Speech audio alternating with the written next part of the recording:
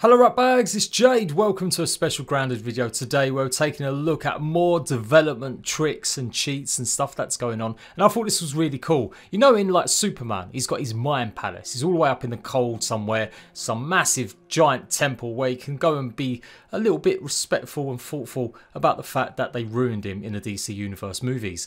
But it is also where he contemplates and maybe tests stuff out. And well, the developers of Grounded have the same similar thing. Take a look at their little mind palace. This is pretty much where they can test and showcase stuff off without it being in the world. Maybe it looks better against just a plain white background. This is maybe the start of something, but this is a cheat that you can access using some modding software. So if you're wondering how people have been able to access stuff, you may have seen other YouTubers pretty much copying my homework, showcasing a lot of stuff like the water update and bits and bobs. Well, we've all been using either a Unreal Unlocker, which is basically a mod kit tool for any Unreal game, or you can actually load it up in the Unreal Dev Engine with a little bit of extra help, and you can test this stuff out yourself. So this is what I've done in the past for games like Ark and Conan. I've gone into the dev kit and I've discovered stuff in the files, new creatures come in. So it's always been something I've been interested in. But yeah, today this is just pretty cool. Now these are models I've actually just spawned in. So you can spawn in the models. You could literally make a million of these if you wanted to. But yeah, they're the 4 models. It's pretty cool to see them all standing next to each other actually. Obviously there is a 5th character, and no, it's not Boney. I showed you guys how to get Boney, but it's not Boney. There will be the 5th character. I'm guessing is going to be Wendell. But yeah, this whole world is pretty interesting. I thought what we do today, we're going to spawn in a bunch of stuff in the game and maybe take a look also about some of the stuff that's coming in the water update. I've shown you guys the water map. I showed you guys that the location, the underwater lab, first person do it as well, but I want to show off some of the actual resources that we're going to be hopefully gathering or crafting or trying to get hold of. So we'll take a look at that, and also some of the resources that are in the game, and just see if there's anything that we can kind of tell might come in the future. Like, what is this? What is this, like a new type of stone? Are we going to be able to build stronger bases with it, or is it just something that's in the game already and it's just a black stone? It's just for scenery. There's so many different things. So make sure you like in the video, really support, help. I mean, I really like the support you guys have been showing. 130k subs, we've grown like massively in the last few weeks.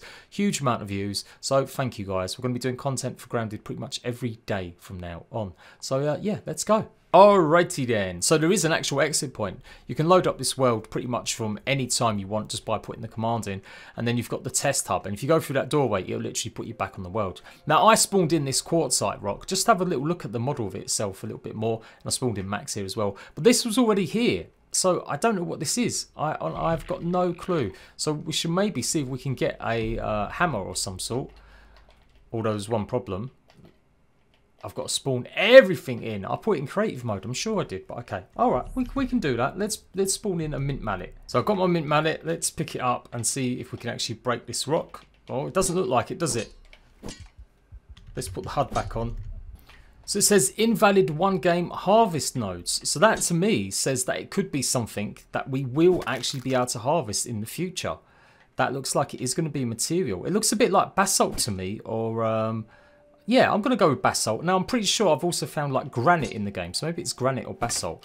Obviously, we can damage other stuff. Let's not get too distracted. Thorns, that's come in, or maybe not. Maybe thorns are just obviously something you get as a dress piece for the rose flower. We know that you can get stuff from flowers like the petals. And we know that on the sides of the logs, the roses are the only place that you can actually get pollen, where the other flowers don't actually have pollen yet. So maybe it will be a case that we'll be able to get something pretty cool from the roses eventually. But right now, it looks like maybe not. Oh, it just dropped on my head. Oh, there we go. So we have picked up some thorn stems. So maybe that will be a change in the future. You'll be able to get the stems from the roses too. But right now, I don't think you can chop into them. Okay, let's see what else we can spawn in. Now this technically is meant to be a turret. Obviously the model's not there, and I've kind of shown this off a little bit, but I didn't actually activate it or do anything with it. But you can see nothing's really working with it at the moment. But it does look like this is going to be, in the future, it will be a turret. Yes, I do know it looks like a chair, but honestly, a turret is coming. So this is limestone. So it looks like pretty much just a normal rock, but it is going to be a harvestable item. You can see I'm getting pebbles from it. But I think in the future this may be another resource. Maybe not, I don't know, but it definitely looks discoloured. And if we do it, we are just getting normal pebbles. But each time we harvest it, which is a bit different from how we normally get the normal pebbles. When you bash them, is it going to break? It eventually breaks. That gives you 10 pebblets. So I reckon that could change. I reckon that might be a resource that we have to get in the future. And same thing, we've got sandstone as well. And again, that looks more like just a normal style pebble, but it does have these little bits of flecks of sand and granite inside. So again, break it open just to get more pebbles. So that might already be in the game. You guys let me know if you've seen them exact kind of rocks in it. But I don't think I have. I think we've just only ever seen just the normal pebbles. So that's what just a regular pebblet looks like. So yeah, let me know guys what you think that is. Obviously I know it's not that exciting, 2 new rocks, who cares? But yeah, I still think it's pretty interesting that there may be other resources we're going to have to go and mine and dig out. And hopefully that means we're going to get better base parts. That could be something cool in the future. And this could be absolute miles away. Now this one, it says invalid there, but we didn't get any resources from it. I don't know what that one is because I couldn't find it in the little files I've got. But yeah, I think that's pretty cool stuff. Now let's take a look at hopefully some of the water stuff that's coming in. The water resources we're going to be getting. Right, this is the eelgrass. You've seen this in the water. It is going to be a harvestable resource very, very soon. I'm going to need the special type of knife to do it, which is going to be the bone knife or the regular diving knife. Again, I've shown this off in one of the update videos. There we go, got my diving knife. Let's equip this. And so we'll be able to hack away at this eelgrass and we'll get eelgrass strands. And it looks like that's pretty much going to be our fibre that we're going to be using a lot of to craft stuff. So you can see the eelgrass is going to be used for the koi scale chest plate. We're going to need it for the helmet and we're going to need it for the greaves. It's also going to be useful for the diving mask and strider skates and one more item that it hasn't actually unlocked. So this is all part of the water update obviously. The diving mask is going to be like the 2nd stage diving gear that you can get. The koi scale helmet is going to be like the 3rd stage or 3rd tier. And the first one is the rebreather. You can see when you actually look at the diving mask, you can see there's the rebreather. And if we go to the rebreather, well, it doesn't actually list it properly. But you get the idea. So we're going to need lots of this eelgrass if we want to make all of our new armors and new items. Something else that we're going to be using maybe is a decoy bait. Now this is actually an item, it's not a resource, but you're going to need a tadpole meat for it. So it looks likely it's going to be used as something that you can chuck in the water to maybe avoid some of the diving bell spiders or possibly even the koi fish. It's going to need 6 of that eelgrass and 1 raw tadpole. And you'll be able to make it pretty easily as well, you can see. And that's pretty much raw tadpole meat's only use. And when we're going to go and cook the tadpole meat, well, it's going to give us lots of food and it's going to replenish our liquid too. Whoa! And the next one that we're going to be maybe getting hold of is cattail fluff. This cattail fluff looks quite large.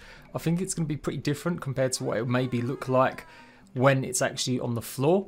But yeah, it looks very different, I think, from what we're going to be doing it, trying to shoot it off of the plants near the lake. And at the moment you can pick it up. It's quite big. And there it is. Now what are we going to be using that for?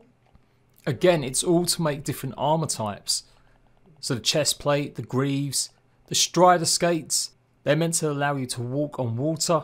And we do need it for the diving mask too. We're going to need 3 cattail fluff to make the chest piece and 3 of that eelgrass. And then there's 3 more resources we're pretty much going to need for these armor sets. Let's spawn them in and see what they look like. So here's the lily pad membrane. I'm guessing this is all going to be broken off. Obviously we'll get it from the lily pads when we break them open.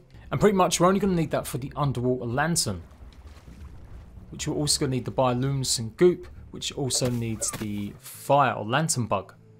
That's probably the thing that worries me the most about this water update, maybe not coming so soon, is that so many of these bugs and creatures aren't being tested properly just yet. If they bring in the water creatures, well, you'd assume that means they have to bring in the fire bug as well. And the same thing goes for the lily pad wax. Another resource we're going to be getting from the lily pads. And you can see we're going to need it once more for all of the armors. We're going to need 3 pieces each. But we're also going to need it for flippers and rebreather too. Also note that the lily pad wax looks like it only comes from the flowering lily pads. So there's 2 different types. You've got just plain ones where we can get the membrane. But if we want the actual lily pad wax, we're going to have to go for the ones with the flowers.